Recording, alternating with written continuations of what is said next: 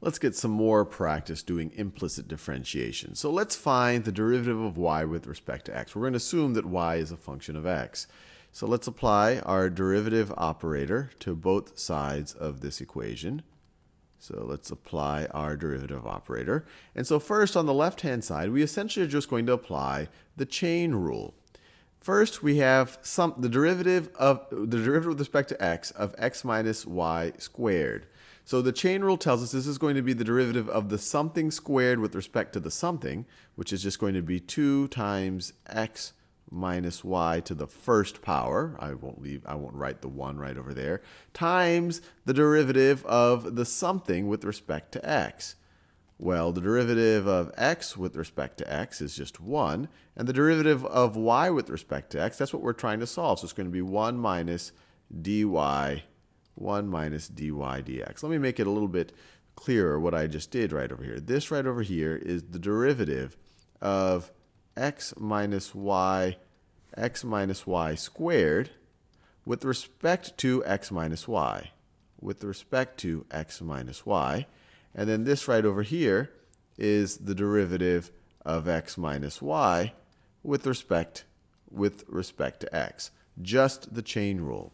Now let's go to the right-hand side of this equation. This is going to be equal to the derivative of x with respect to x is 1. The derivative of y with respect to x, we're just going to write that as the derivative of y with respect to x.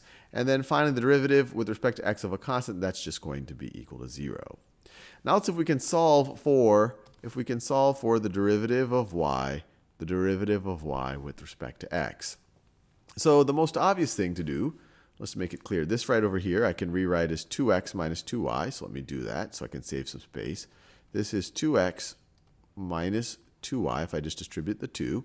And now I can distribute the 2x minus 2y onto each of these terms. So 2x minus 2y times 1 is just going to be 2x minus 2y. And then 2x minus 2y times negative dy dx, that's just going to be negative 2x minus 2y, or we could write that as 2y minus 2x times dy dx. Times dy dx is equal to 1 plus dy dx. Is equal to 1 plus, I'll do all my dy dx's in orange now. 1 plus dy dx. So now there's a couple of things that we could attempt to do. We could subtract 2x minus 2y from both sides. So let's do that. So let's subtract 2x minus 2y from both sides.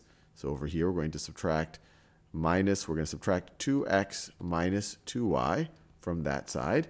And then we could also subtract a dy dx from both sides so that all of our dy dx's are on the left-hand side and all of our non-dy dx's are on the right-hand side. So let's do that.